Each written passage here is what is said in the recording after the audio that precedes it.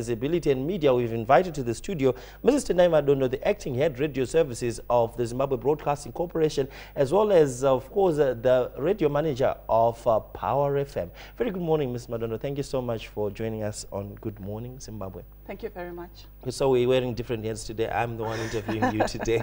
That's okay too. That's fantastic. Okay. Now, let's talk about the role of media in enhancing brand equity of a corporation. Yeah, media plays a very critical role, and it is actually an important and powerful force in enhancing brand equity for companies, but also market equity for companies. When you actually go out as a company and you're putting your brand on a variety of platforms, which could be radio, which could be TV, and now with the advent of social media and the powerful force that it is, what you're doing is you're positioning yourself as a company to be able to have awareness of your brand, but also to create loyalty for your brand as well.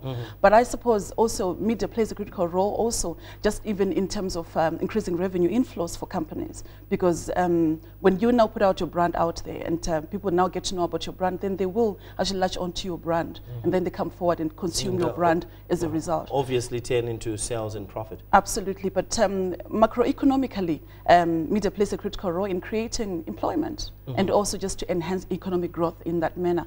So I think that's critical, you know, in terms of the role of the media. Fantastic. But also critically from a media perspective, I suppose the financial health of a lot of media houses across the globe is actually enhanced by advertising. So whatever ad spend that you put on any media house, money wasted. Absolutely, because media houses are actually commercial entities, and I think sometimes we forget that. We just think, yes, in fact, us as ZBC, we have a duty to inform, to educate, and to entertain. But we also operate commercially. We actually have operational costs that we incur.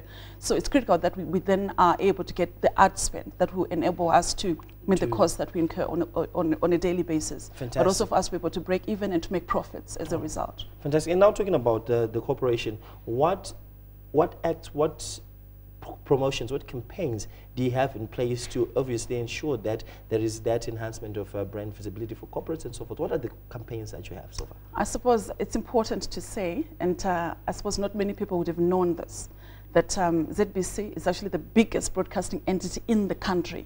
And we have 5 platforms, one of which where we are now, which is TV. And TV, if you just look at even our news hour, it actually has 6 million viewership. And I think that's critical. And also we have the monopoly at the moment because we don't have any other news channel and TV channel at the moment nationally. But also we have 4 radio stations.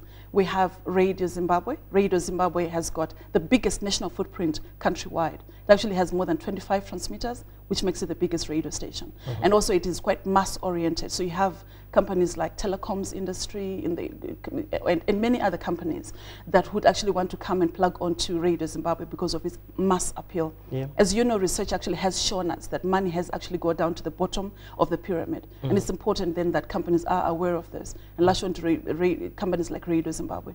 But also critically for ZBC, what's important is that unlike any other media house, we actually broadcast from Bulawayo. Like we actually have Montrose in Bulawayo. We actually broadcast from on a daily basis across all our 5 platforms. And I think that's critical as well. Radio Zimbabwe is not just Shona, but also it's Ndebele. And that then brings in the diversity that is required from an advertising perspective, just in terms of companies trying to reach out to as many and as big audiences as is possible.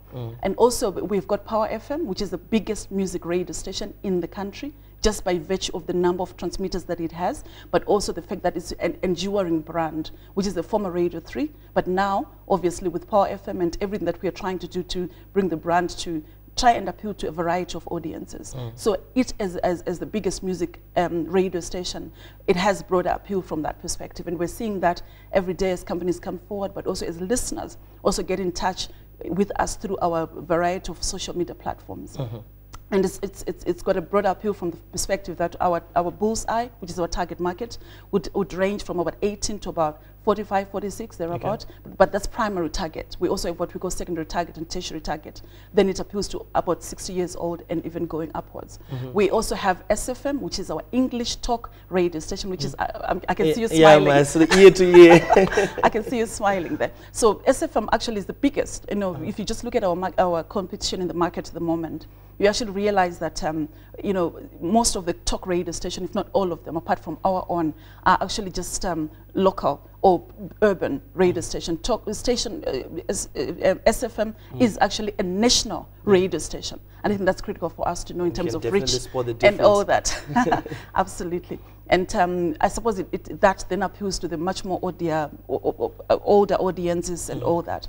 And then the other one then is National FM, which is like the flavor of the moment. I mean, recently the minister launched the news bulletins in Bulawayo, and the fact that we are really trying to make sure that all the languages that are in the constitution are actually being flighted on National FM. Just on Saturday, we were in Mavuku, Tafara, where we were received very well through National FM, and we had so many people saying they actually listen to National FM because all the 16 languages of the country actually spoken there. Absolutely. But I think it's also critical that we realize that we've got ZBC online, ZBC News online. We also have the various social media platforms for all the 5 radio stations and the TV one as well. So yeah, so that's what we're offering. We're offering a variety of things. We have a lot of live broadcasts that we do across all our platforms. We also have a number of features. If it's a music station, we're also bringing in music features, you know, so that we attract listenership. When we attract listenership, then brands also come on board to advertise on it. Fantastic. And lastly, I'm going to ask you, Ms. Madondo, we've seen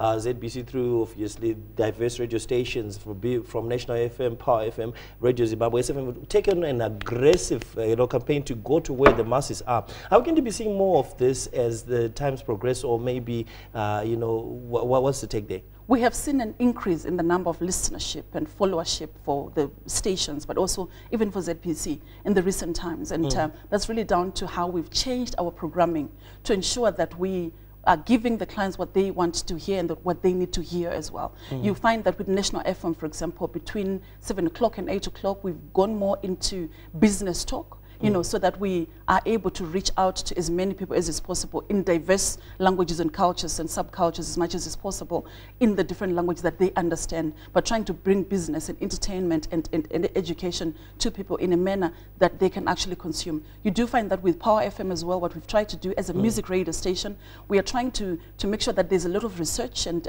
around the music that people like to consume. So you do find that, for example, we've actually infused it with specialized type of music where we have dancehall shows. We also have old school shows. We also have business excellence, which is every Monday and Wednesday between 5:30 and 6 o'clock and all that. So we've tried to do that. With Radio Zimbabwe, I'm sure you are aware of the variety of road shows that we've done and that we continue to do across the board. Fantastic. So, yeah.